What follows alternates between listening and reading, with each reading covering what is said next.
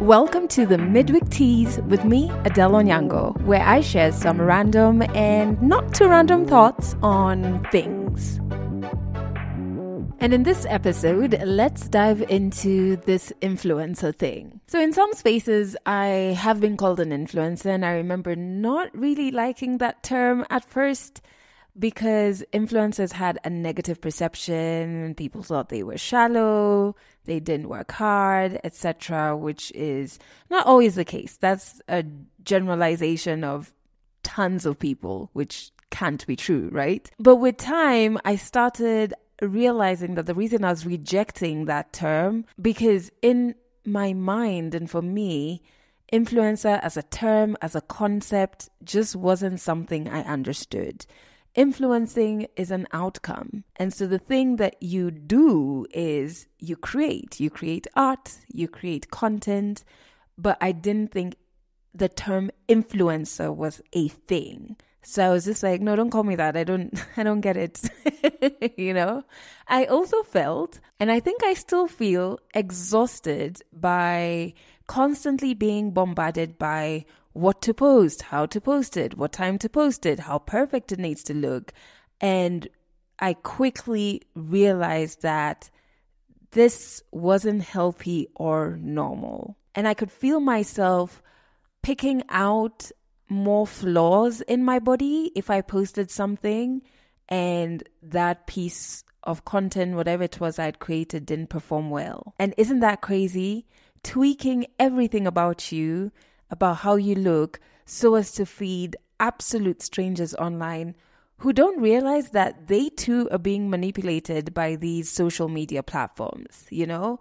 And I get it. I guess there are personality types that enjoy or even thrive in such spaces, but I quickly realized that that's not me. I don't dig it. Mark me absent. Now, I'm a millennial, and I am so thankful that I've grown up sandwiched by a life of no social media and that of social media. I feel like that's helped me find balance because I'm very aware that there is life, so much life offline, you know? It also helps that I live in the middle of nowhere, surrounded by tons of nature. So I'm often gardening or walking in tea farms, and quite a few hot topics online completely pass me by. In fact, my partner often has to explain to me certain current affairs, especially global current affairs, because I just haven't seen it. That's not to say that I don't enjoy, especially TikTok, but I'm just not as clued in as I was before, and I'll explain why in a bit. Now, I remember some time back being a panelist at a very laid-back event, and one of the panelists brought up a trending gossip story that was happening in Kenya, and all the other panelists and the crowd were contributing to the discussion, and I was just silent, you know? And when the host asked me for my opinion, I genuinely had no idea who they were talking about. I didn't know who these people were before we even got to what they had done. And people just couldn't believe that I didn't know who these internet superstars were. But my thing was and still is that not only didn't I know them, but even with that, my life was still pretty full and I wasn't missing out on anything. I feel like, especially when I was in traditional media, it felt like if you weren't online and like knowing what's trending, being part of what's trending, being at the trending spots and events, it meant that you were nothing, right? And life was not lifing, which is just nonsense. I really don't know. I really don't know who started that misconception, right? Because I feel that quite a few people still believe that. And that's why we want to constantly be in touch with everything that's happening, even to the point where we're overwhelmed. And the things that we're being in touch with are things that are taking from us, not really building us. So I learned a long time ago that I had to be very careful what I expose myself to, just based on my personality. Whatever I expose myself to directly impacts how I think, how I view myself, how inspired I get.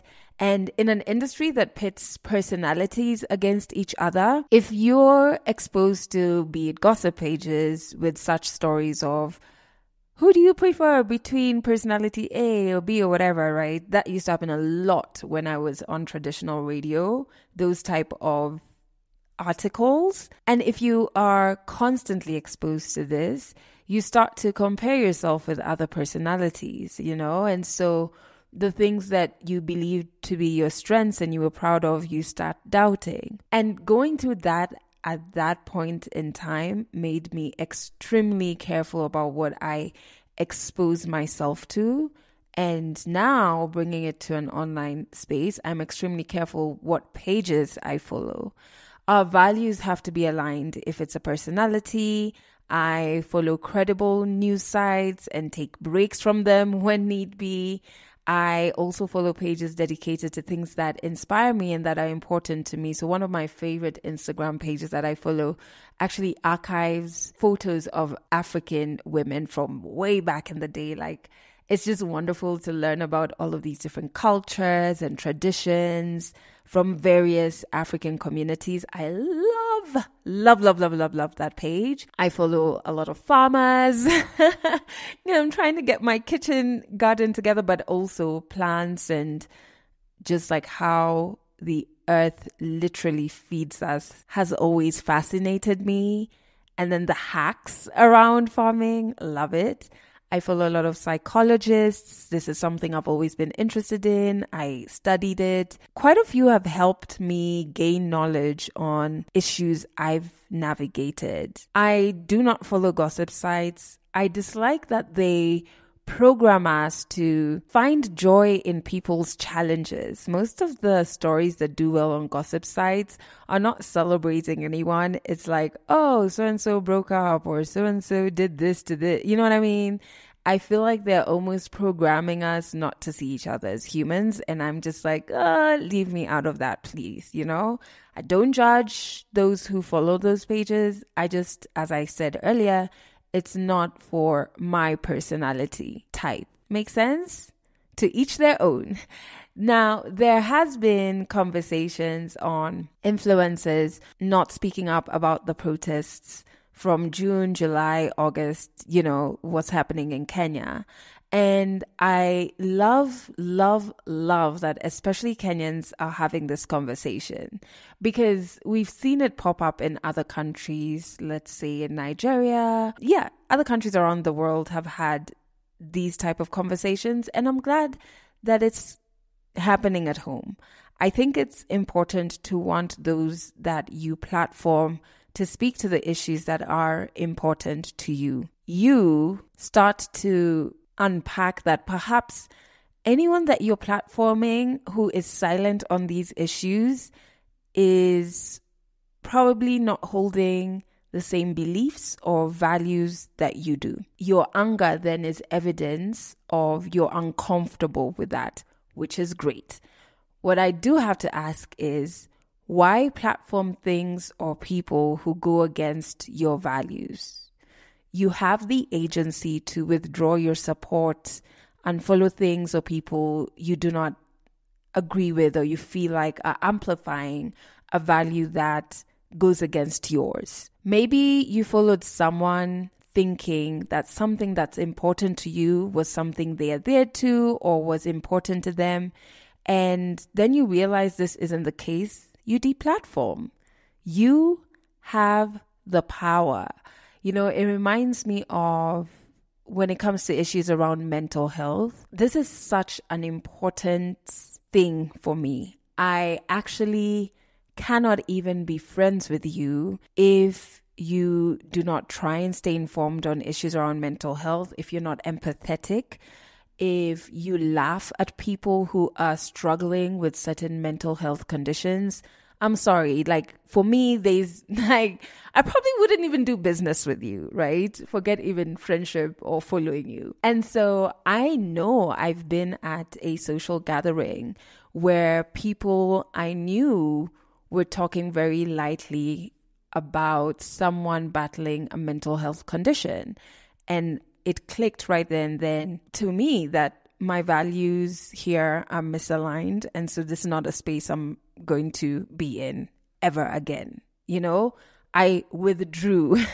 And so I do not platform in any way, shape, or form anything or anyone that goes against my values. And there are things that are very important to me, like the mental health stuff when it comes to gender issues, so sexual violence, Pan-Africanism.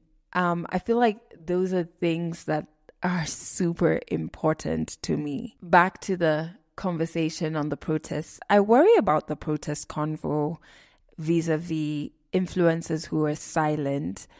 When we spotlight influencers who didn't speak up, etc., I worry that they will start to speak on these issues just to appease you or just to get the numbers. They don't really care about it, you know? And so for me, I don't wait or hang around long enough to even hear the apology or even get angry. When I see that someone I've platformed is misaligned with my values, I just withdraw my support and I keep it moving, you know? And I think especially as Kenyans, we need to be very honest about the people and the things that we platform. Because ultimately, the audience, the followers, etc., do have power. You can decide that these are my values and so I will platform ABCD. It's going to sound harsh, but to be honest, we cannot platform nonsense and then get mad that nonsense has nonsense. Thanks for listening to the Mid-Week Tease, a Legally Clueless Africa production. Episodes go out every Wednesday, and you can learn more about us by going to legallycluelessafrica.com.